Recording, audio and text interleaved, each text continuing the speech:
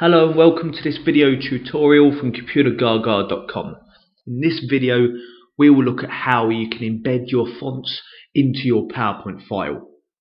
So if you are sharing your PowerPoint file with others, you may wish to embed the fonts to ensure that it will look consistent on their machine. Because if they are viewing your PowerPoint file on different devices or different systems, then the PowerPoint file may not look consistent if you are using a custom font and they do not have that font on their machine. By embedding the font, it ensures that no matter what device is it and what fonts are installed on their device, their machine, they will be able to view the presentation in the same way that you do. It will have that consistent look and feel. So to do this, we can click on File and then Options down our left hand side. From there we can go to the Save category, and as I scroll to the bottom of this category we see the checkbox to embed the fonts in this file. I can simply check that box and then we have these two extra settings.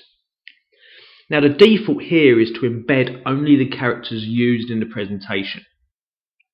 Now that's okay if the others you are sharing this presentation with are only going to need it for viewing purposes.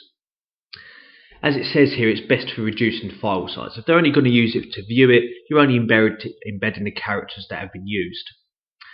However, I'm going to check embed all characters because it's likely that the other people I'm sharing this file with are going to need to make some modifications as well.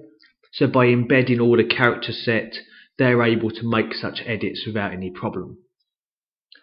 I'll then just click OK. And I can save this file as normal. And we are now saving it with our embedded fonts in there. You can see at the bottom of the screen right now, it says it's embedding fonts. And then I should press Escape to cancel.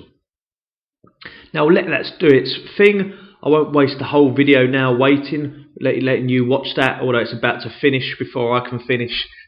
But I hope you enjoyed this tutorial on how to embed fonts into your PowerPoint files. Please check out some of our other tips at Computergaga.com.